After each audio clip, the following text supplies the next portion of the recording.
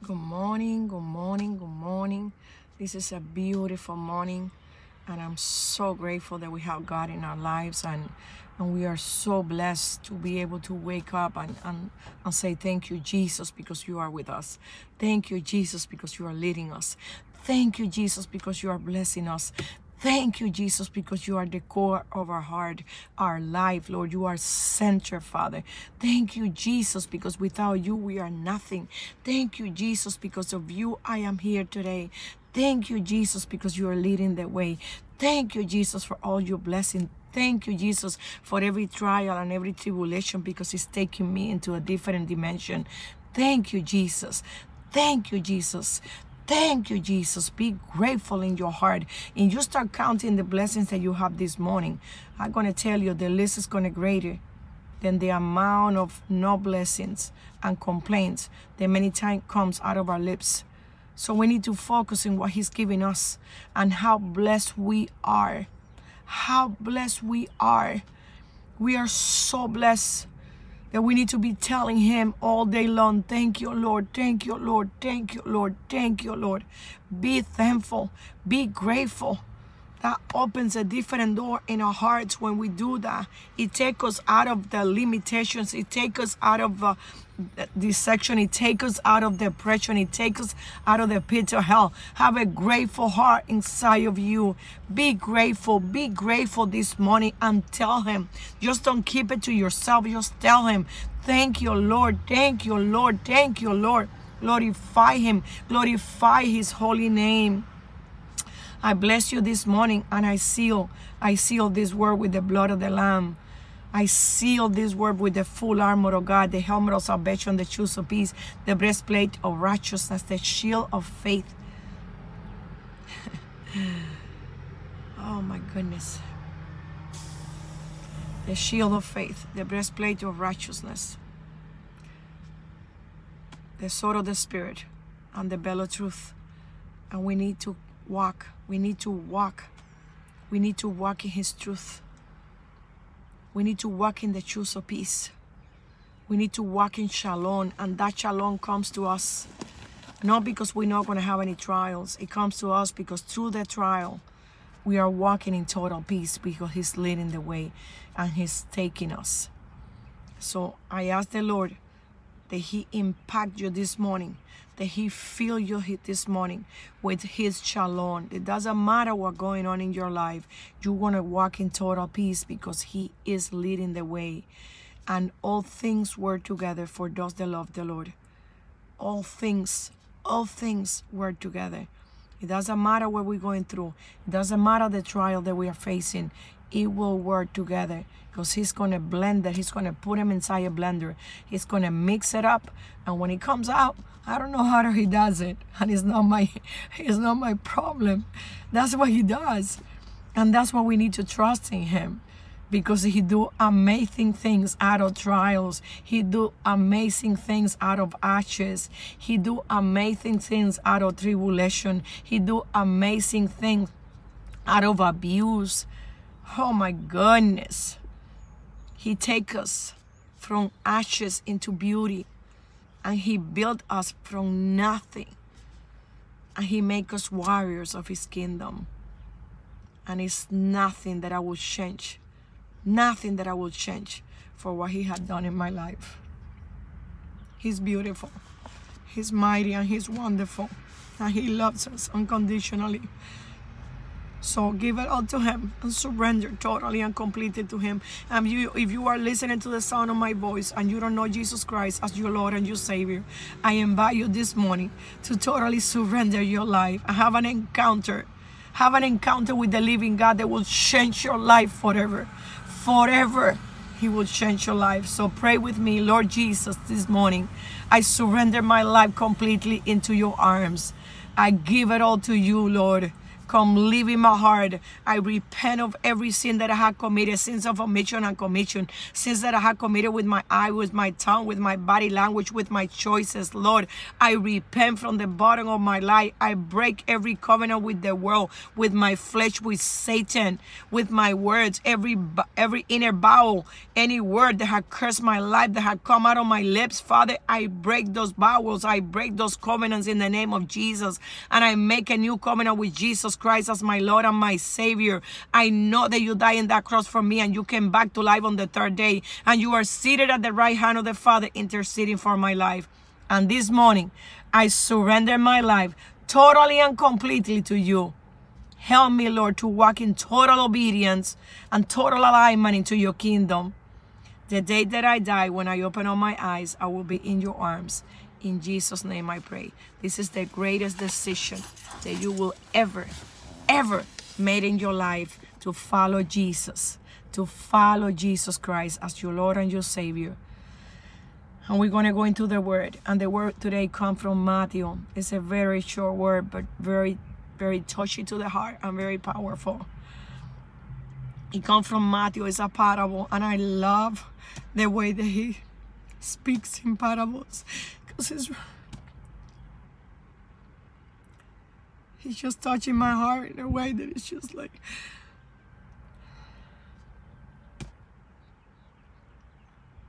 I have no words. It's at the parable of the pearl of great price. There is a great price when we come to him.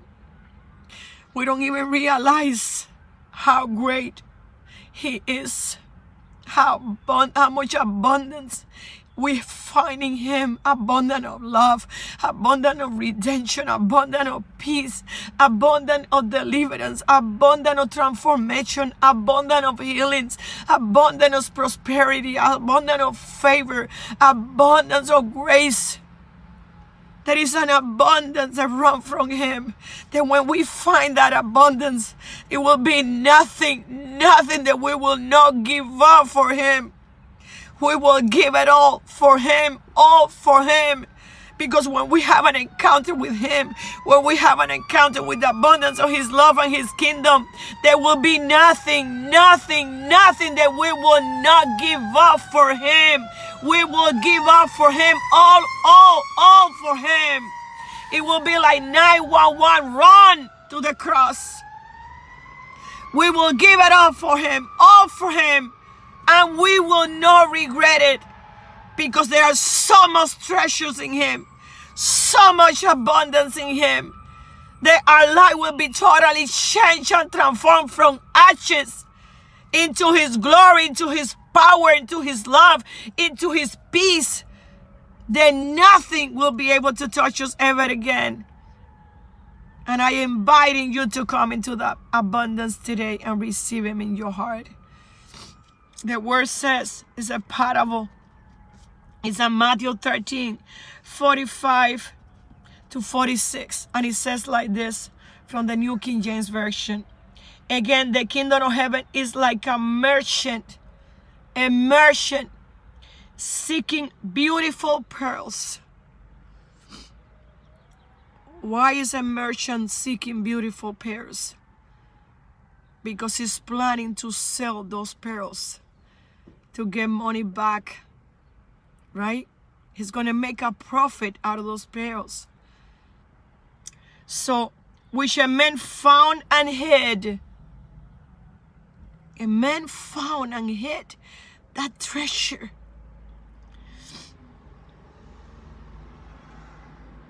A treasure of pearls.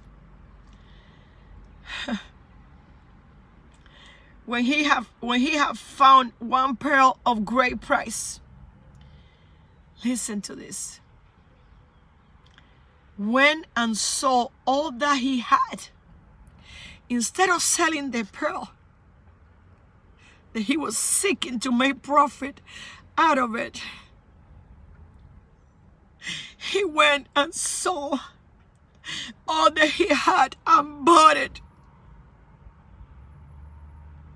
And I don't know who I'm speaking to this morning, but I'm telling you this morning, and I dare you this morning, and I challenge you this morning, Sell everything that you have. Seek his kingdom. When you find that pearl, you're going to live in the abundance of the kingdom. And you will never run empty again. Many times we have a lot of possession. We have money. We have friends. We have a lot of things. But we are so empty inside. We are running with so much depression, with so much loneliness, with so much emptiness, with so much grief, with so much rejection. That even though we have so much immaterial things, we are really lonely, we are really empty. We have a depth inside of us that cannot fill with nothing.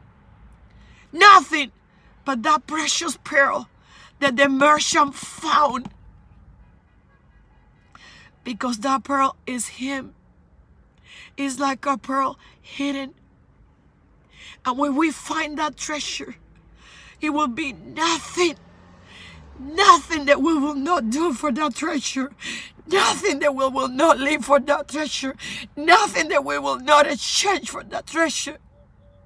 Because it will change your life completely. It will change your family completely. It will change your hearts completely. And we will never be able to be the same.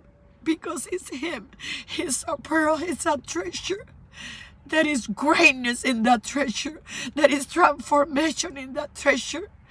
There is a divine appointment in that treasure.